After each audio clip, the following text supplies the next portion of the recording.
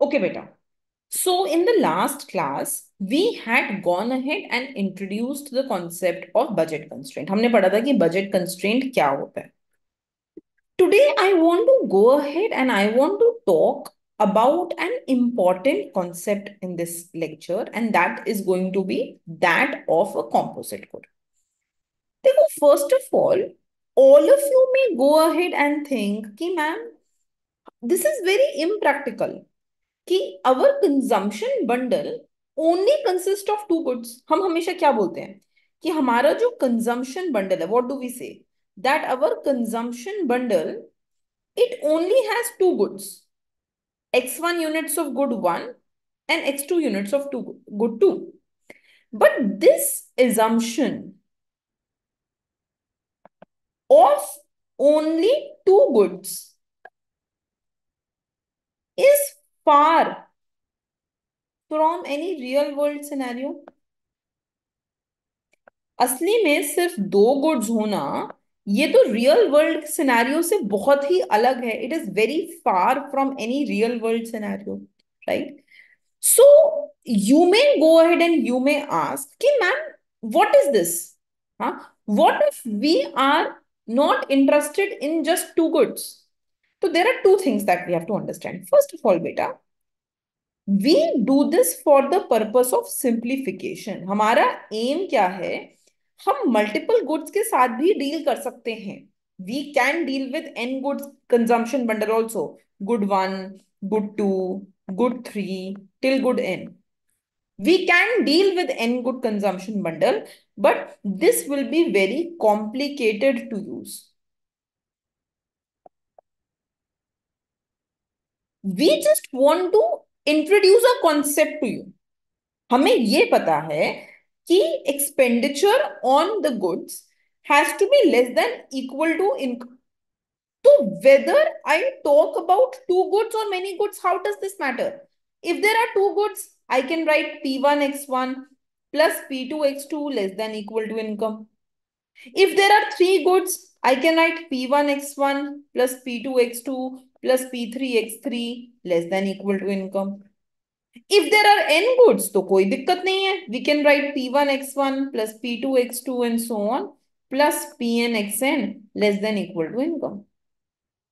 I can simply extend this model to multiple goods. Why are we dealing with two goods? Because this is a simplified model to work with. But suppose, second, I tell you कि बेटा मेरा focus ना एक good पर है, right? जैसे I want to just focus on the demand of milk. मुझे सिर्फ मिल्क के डिमांड पे फोकस करना. I just want to focus on that. So in case we are interested in studying only one good, then the other good can represent everything else that consumer wants. For example, if consumer is interested in studying the demand of milk, अगर हम milk का demand पढ़ने में interested हैं, then what we can do बेटा? x1 can represent the quantity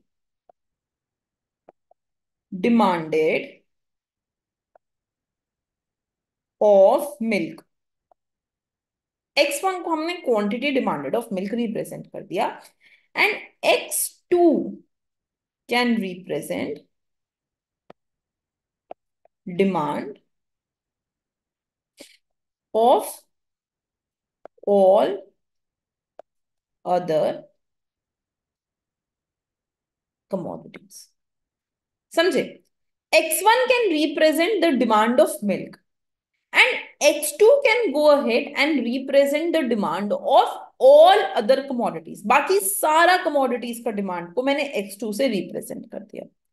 So what will be this interpretation now? x2 can go ahead and represent the amount spent on other goods, right? What x2 can represent? The dollar or the rupees or the amount that you are spending on other good.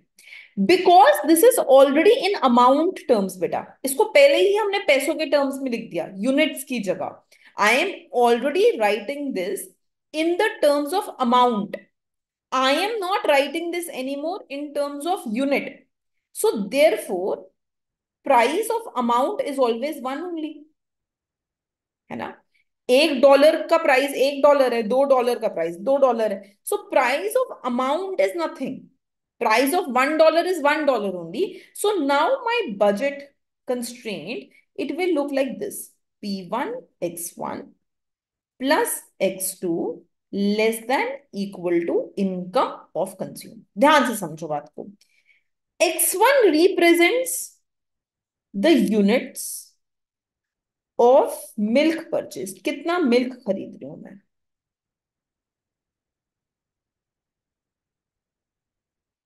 P1 represents the price of each unit of milk. So P1 into X1 is my expenditure on milk. कितना खर्चा मैं milk पे कर रही हूं. P1 X1 is my expenditure on milk. Now I can go ahead and I can say that X2 represents expenditure on all other commodities. X2 क्या हो गया कि मिल्क को छोड़कर, leaving milk aside, whatever I am spending on all other commodities, beta, that is X2. And then I have M here. And this M represents the income of consumer. M हो गया income of consumer. So now let me just go ahead and give you an example. देखो ध्यान से समझने की कोशिश करो. Example. Price of milk is 10 rupees. I am purchasing 5 units of milk. Income of consumer is 200. And I am saying find X2. Where X2 is what beta? It is representing the money spent on all other goods. कितना पैसा मैं बाकी सारे goods पे खर्च कर रही हूं. The total money I am spending on all other goods, that is X2. तो देखो ध्यान से. I know P1 X1 plus बेटा अगर मैं बजट लाइन पर हूं, if I am on the budget line, so P1 X1 plus X2 will be equal to income on of the consumer. This equal to sign represents that my entire income is spent, right? So what can I say beta? 10 into 5 plus X2 बच्चे equal to 200. So X2 will be what बच्चों? 200 minus 50, it means 150. So the amount I am spending on all other goods, that is 150. ठीक है. Now X2 can be called as composite good. What can we call X2? X2 can be called as composite good. What is a composite good? Composite good represents all other goods except good one. Good one यहाँ पे क्या है? Good one is milk. So my demand of all other goods except milk, but that will be composite good. So please write down good 2 represents composite good. What is a composite good beta? It shows demand for all other goods.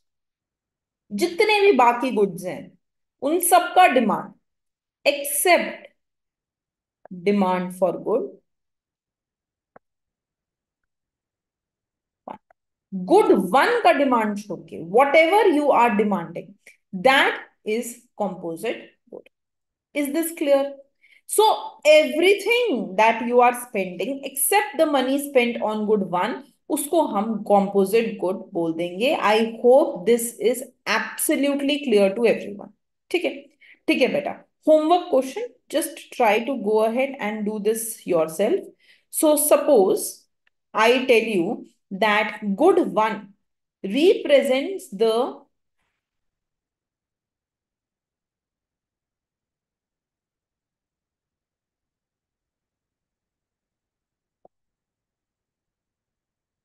demand of popcorns. ठीक है बेटा? And I am telling you that each unit of popcorn costs P1. Write equation